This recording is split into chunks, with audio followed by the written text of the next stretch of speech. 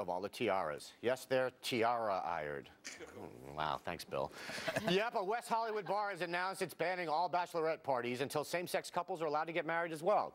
The Abbey calls the parties an offensive heterosexual tradition that rubs marriage inequality in everyone's face, and you don't want that at a gay bar. Explains the Sassy Saloon's founder, quote, "Every Friday and Saturday night, we're flooded with requests from straight girls in penis hats who want to ogle our go-go's, dance with the gays, and celebrate their pending nuptials." Nuptials? They are completely unaware that the people around them are legally prohibited from getting married. Let's go live to the recently engaged Mandy Jenkins, whose gaggle of girlfriends were denied entrance yesterday for her reaction. What do you think of all this, Mandy?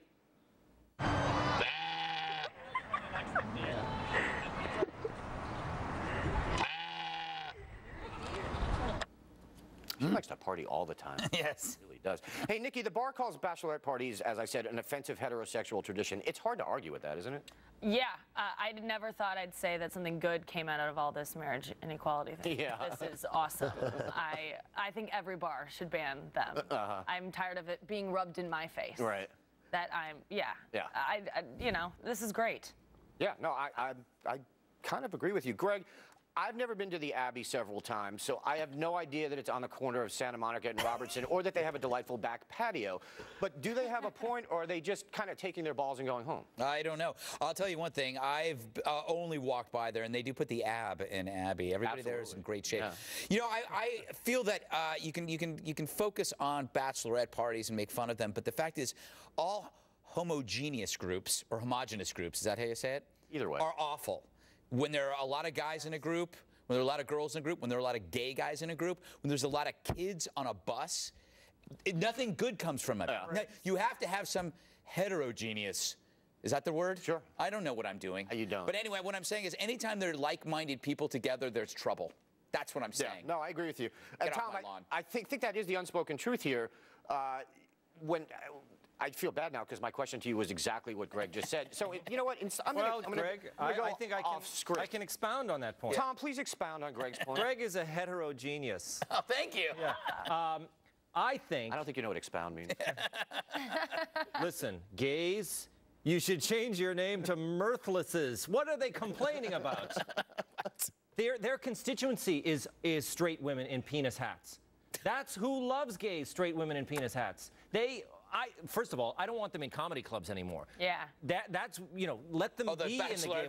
Yeah. They are the worst in comedy clubs. Yes, they're self-absorbed. They sit around and they trade the penises. They're opening gifts while you're trying to do comedy. I want them out of my club. Yes. They're perfect for gay clubs. They should welcome them. And I bet you anything, all those bachelorette parties, they're all pro-gay marriage. Stop complaining about that. They're oblivious to, yes, they're oblivious to the fact that the gays around them can't marry, but they're oblivious to everything. Yeah, that's true. Hey, Bill, as someone who's always a bridesmaid and never a bride, how do you feel about this? Pensive. Yeah. I would say that I agree with Mr. Shalhoub. It's business. They're going to throw around a lot of drunken money. And how is a gay bar in West Hollywood going to make any cash if they get rid of the women?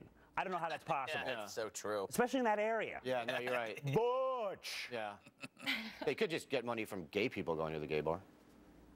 I didn't consider that. Yeah. I will say I get why they go there, though. I mean, we've seen them, particularly in Midtown, because that seems to be where the bachelorette parties thrive and grow and grab more bachelorettes and become this all-encompassing organism. One of the things I've seen is that they take these lifesavers and they glue them onto their T-shirt, and then it says, "Bite me." And they get guys in the bar to bite off the lifesavers. Now, at about 12 midnight, that's all right.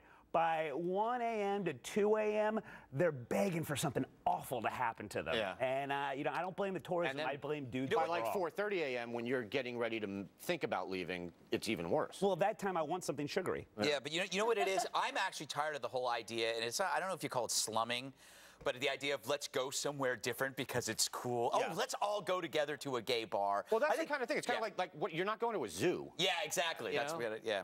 So our plans are canceled for this evening? No. We're still going. We're still going after the show. Just quickly, Greg, should Obama be impeached over this? I defer that to Tom because he had something. Look, I have a good point to make. Yeah. This is going to cut into, well, look, with all this mainstreaming of gay culture, it's going to cut into the gay entrepreneurs because the whole idea of having a gay bar, a gay cruise, once it's all mainstream and everybody's all equal, you know, that's going to cut into the specialized gay market, is it not?